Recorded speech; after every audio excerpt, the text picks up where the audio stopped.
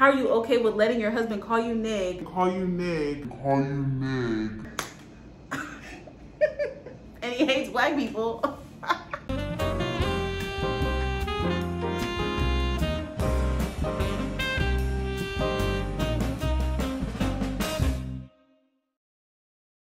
Welcome, welcome, welcome, welcome, Black. Welcome, welcome, welcome, Black.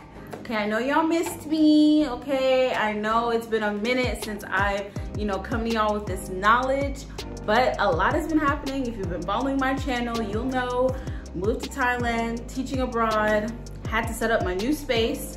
Hope you like it, a little different. At some point, if you're interested, there'll be an apartment tour, what I do in a day, all that stuff. But I was like, let me come back to y'all with the content that we started this channel off with, that I'm always gonna do, which is giving y'all this Black knowledge. As you can see from the title of this video, this is all gonna be about the movie Passing that just dropped on Netflix. Now, I know my last video was kind of about a movie. Like, it's not gonna be like a movie reviewing channel unless that's what y'all want, like Black movies or whatever, which is something I can incorporate in my videos and stuff. But I just saw a lot of people talking about this movie. I watched it, I had some thoughts after talking to some friends, and I was like, you know what, let me talk about this. Like, let me get on here and see, what other people have been saying and what I feel about it. So that's what we're doing, that's where we're at. Also, there will be spoilers, okay? So if you have not seen the movie, pause this, go watch it, come back to the video. But if you have seen the movie, keep watching. All right, so first I'm gonna talk about my initial reactions. So I'm not gonna lie, when I first finished this movie, I was like, okay, what's for dinner? Like, not that I didn't like it, I was just like, I feel like I had seen a lot of stuff on Twitter where people were like, passing and the deep messages and and the foreshadowing, and I literally was just like, to me, everything was just clear. Like, the story was clear. I was like, okay, like, she met this woman was passing, they kind of had this weird little thing, there's a lot of privilege stuff going on, and then the woman dies. Like, I don't know.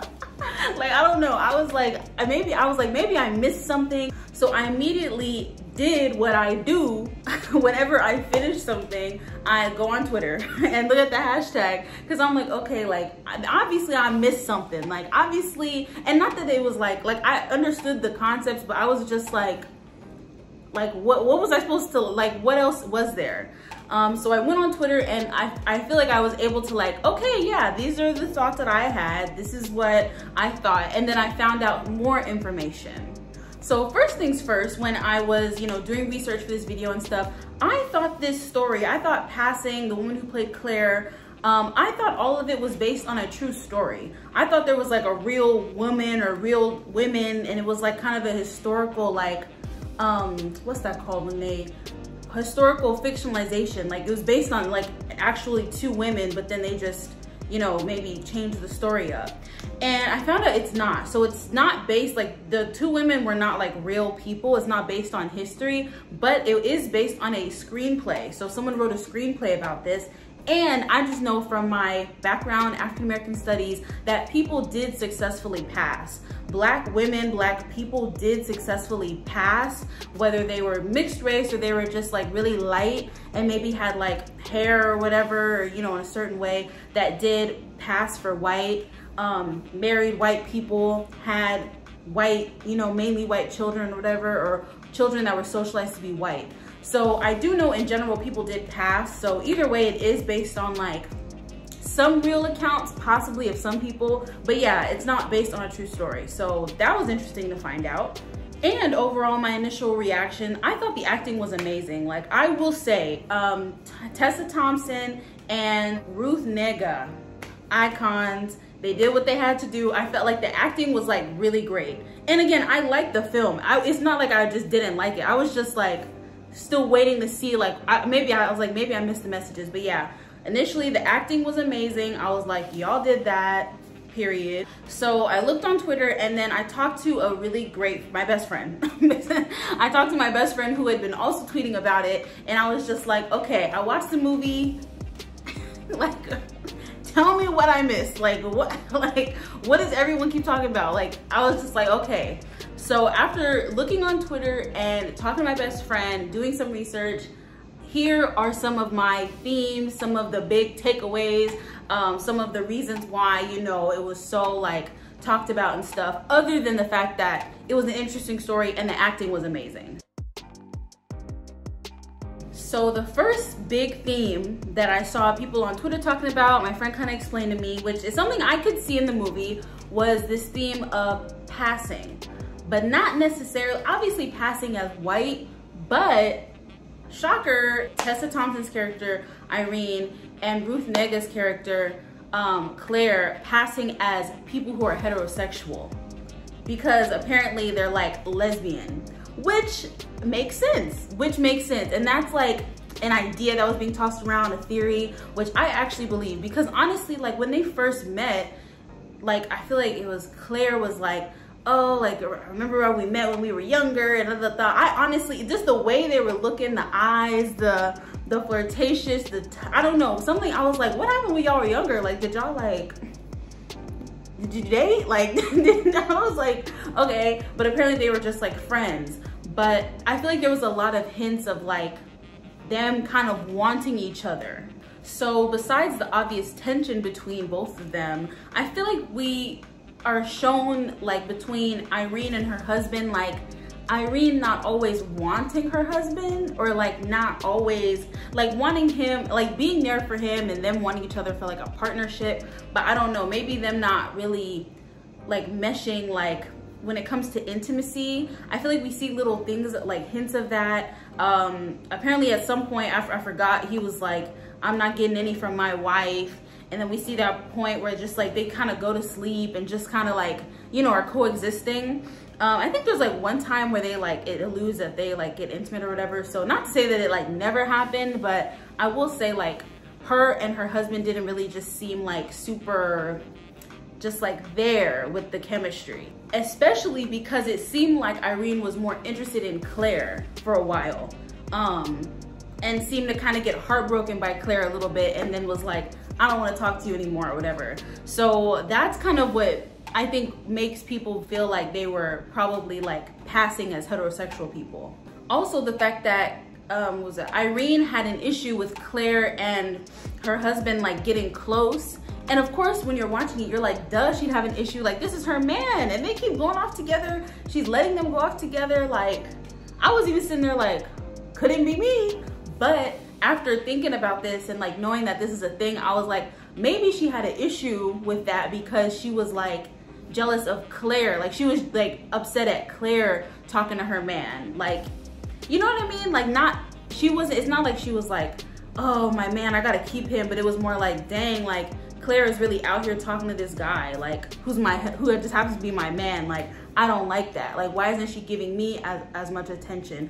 But the gag was, Claire was giving her a bunch of attention. And Claire seemed to really be like trying to get at Irene. Like, I feel like she was calling her every day. Like, she was showing up at her house. She was sending her letters. I was just like, dang, like, she really wants you. But I don't know there. So I just feel like all of that, I was like, I can see something more happening or going on. And I thought more would happen, but homegirl fell out the window. Or was she pushed? We'll get to that later.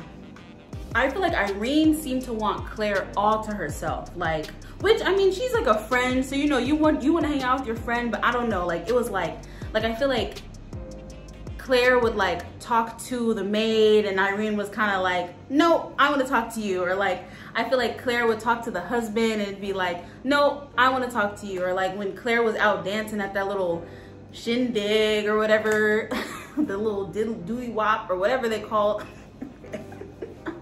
But you know, like, she was out there dancing with those guys. You know, if you've seen the movie, you know what I'm talking about. And I feel like Irene was looking at her like, and then they like grazed hands. I don't know. So that's why I was like, I definitely feel like there could have been an instance where not only was she obviously passing as white, but they were both passing in their heterosexual relationship as, you know, straight people, when really like maybe they were maybe bisexual or maybe lesbian. And I feel like while they recognized each other and like saw each other, they could have also like seen each other on that level too of like, okay, like obviously we both like each other, like we're both in this relationship, like we're so similar, you know, like we're both pretending to be heterosexual. So that was a theme. Like I said, people were kind of talking about it on Twitter. So comment down below if that's something that you noticed as well, and if that's like a theory or whatever. So yeah. All right, so the second big theme that I feel like, now this is a thing that I noticed in the movie, and I was like, that's interesting. And I was like, I kind of like that. So the second theme that I really noticed was this theme of privilege. So I feel like in the beginning of the movie, we are shown the wildness of Claire, just how Claire is really just like, yeah, I passed for white, I got a white husband, he calls me nig, which was wild.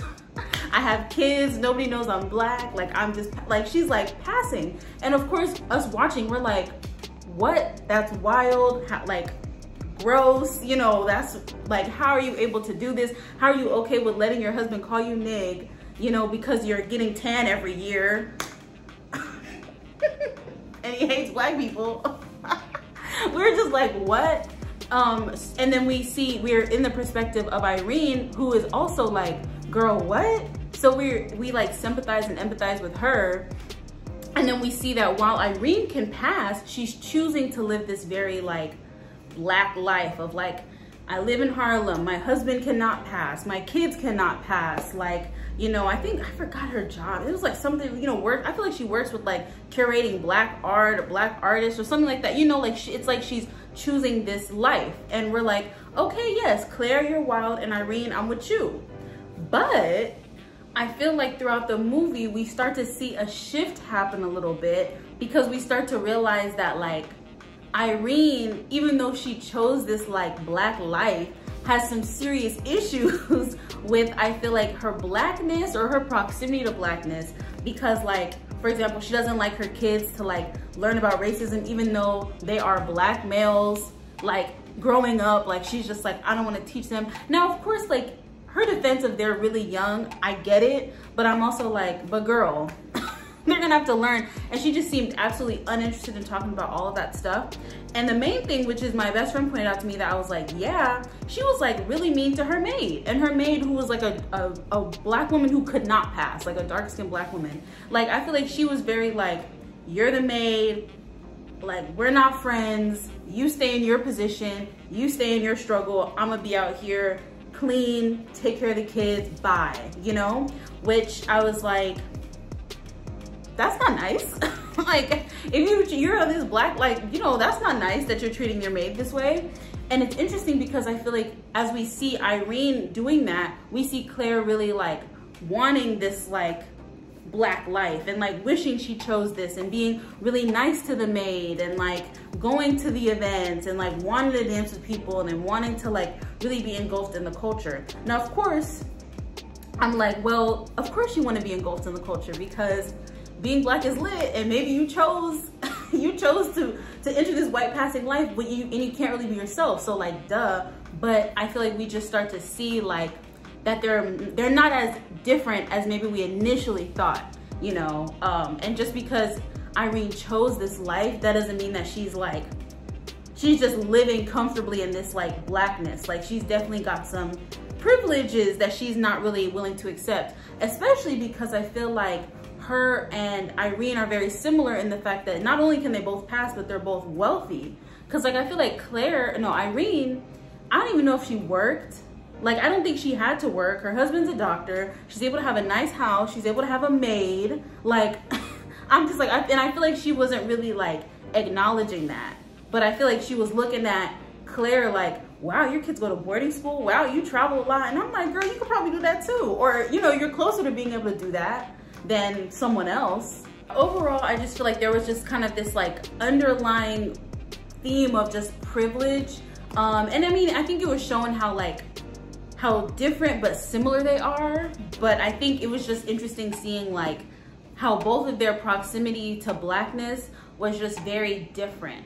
Like, I feel like Claire was like physically away from blackness, but I feel like was like really trying to be right there within, like, you know, the like aspects of the culture.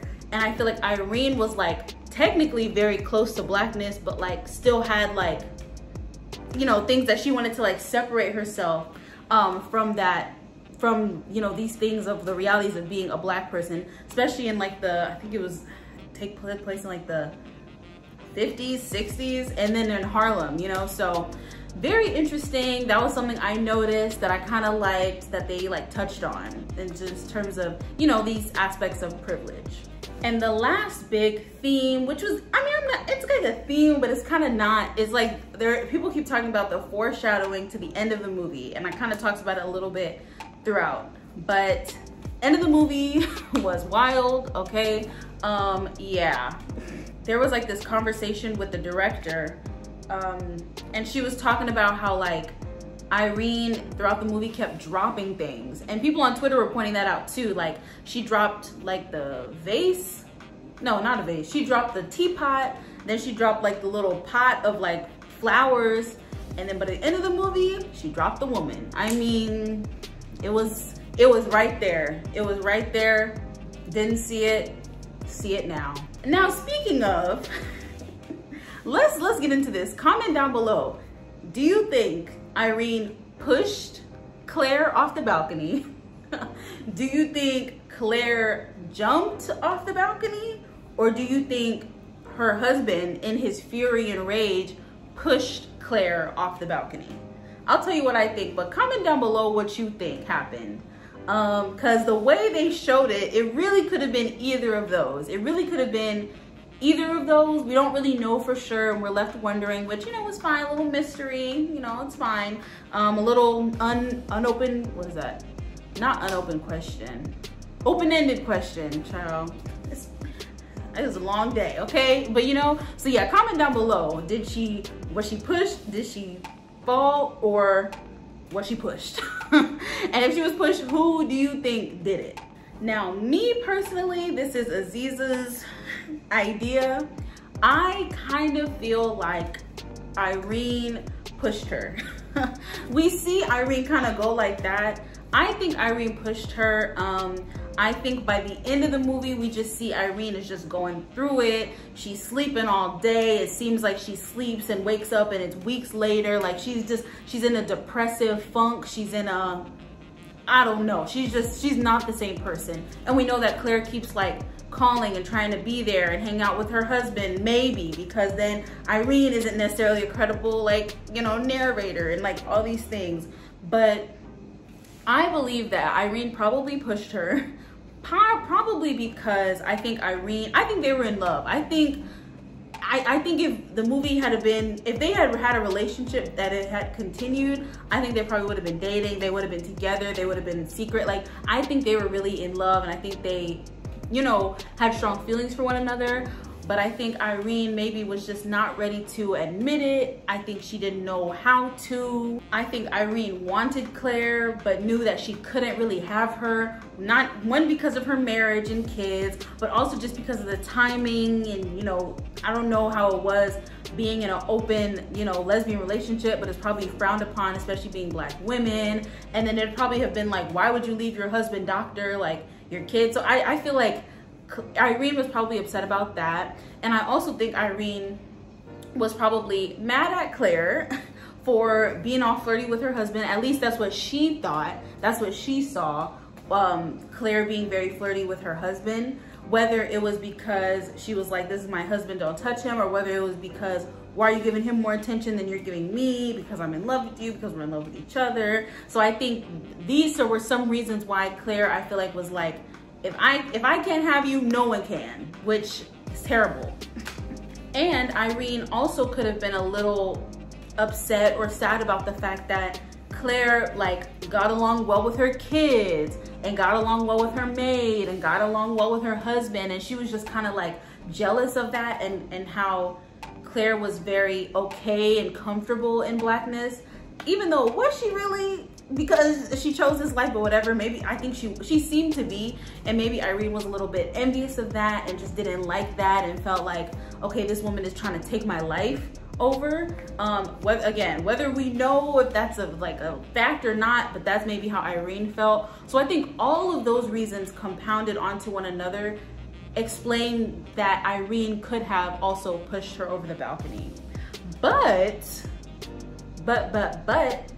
personally, and as I keep thinking about it, I'm starting to sway a little bit. I could be easily convinced that Claire killed herself.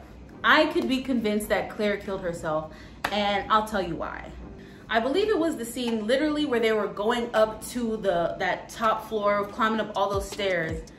Irene asked Claire, like, what would happen if your husband found out? Like, realistically, what would you do? And Claire was just like, I don't know. And part of me feels like she said, I don't know, but I think she either knew that she would either have to disappear or that she would be dead. Like, I feel like she probably knew that, maybe just didn't want to say it, maybe didn't want to explain it. So I think when she saw her husband come in, I think she was like, look, this is the beginning of the end. Because at the end of the day, like, that man was upset. And I mean, he of course was upset. He hates black people. He finds out his wife, who's the mother of his kids, is a nig. Like, for real. So, like, you know, but I feel like she was probably like, you know, he's gonna beat me to death at some point. He's gonna, even if I'm on the run, he's gonna find me. Like, maybe she was just thinking all that and was like, if he ever finds out, that's it. So that's a reason she could have been, I feel like she might have been suicidal in that moment. And I feel like in that moment, maybe she was like, he's gonna kill me. Let me take agency over my own life and over my own death, which, I mean, it's empowering, but it's sad. And maybe she was like, I'm gonna do it so that he doesn't do it. And the reason I even say all of this is because my thing is, like, I feel like when the white man, the husband, came in, she started inching towards the open window. And I'm like, if somebody's about to, I feel like rule number one, if somebody, I mean, not rule number one, maybe rule number 5, if somebody's really coming for you, like charging at you, if you can, you need to get in front of like a corner wall or in front of a wall. Like, I would never think somebody's coming at me, let me stand in front of an open window. So I don't know, part of me, I just feel like I'm not gonna say she put herself in that situation because I don't like that phrasing, but I don't know. Part of me was like, why would you stand in front of a balcony, an open window, knowing someone's about to charge you? Like, so part of me felt like she was putting, she was, you know, getting a position a little bit for her death, which is why I'm like, Now, another reason I think she could have been suicidal was because I think through this movie, we also see that I'm not gonna say she feels like she made the wrong decision, but I think she could have felt like, you know, Irene's life seems great. She can actually be her full self. And like, she gets to be around black people all the time. And like, she gets to live in this area and she gets to be around, you know, all these black, you know, I don't know, like, I just feel like she might have, after a while, especially experiencing life with Irene and her husband and just getting to know the family, getting really close with the family, started to feel like maybe I chose the wrong path, maybe I shouldn't have been passing, and could have felt bad about her decision to do that, especially because she seemed to really miss and like enjoy talking to black people and hanging out with black people, and like, especially since of course she's black, like, you know. So I also think that's a reason that she could have been like possibly suicidal, or just kind of thinking about her life and feeling like she made the wrong decision, but not really being able to like easily just go to that side. Like, I feel like she was trying to, but I think obviously her husband found her and that wasn't gonna work forever. But I think in her hanging out with Irene and Irene's husband, she was kind of trying to fit herself back into like blackness, you know? So I think that's another reason that supports the fact that she could have killed herself, or at least wanted to. My overall thoughts now. So overall, I liked the movie, okay? I really did like the movie, especially after having these conversations with people, seeing the tweets. I was like, okay, you know, I get the bigger messages. I get the like, you know, just the notes that we saw throughout the movie. So I did like it. Again, I thought the acting was amazing, so that definitely helped. It was something about it just felt like believable. It felt like, okay, I could see this, especially in the timing, especially knowing that people did successfully pass. And of course we know how hard it is for Black people in this America to live. I mean, you know, everyone, but like Black people when it comes to racism. So it's like believable that someone would like want to pass, you know? And something else I really liked about the movie, I liked that it was really all about focusing on the privileges that light-skinned people have, that mixed race people have, that white passing people have. And not even to say that if you have that privilege, your life is gonna be perfect, because obviously we saw that it's not gonna be perfect, you know, and there's gonna be struggles. But I just like that it was I feel like I've never really seen a movie like that. Not in that just very clear way.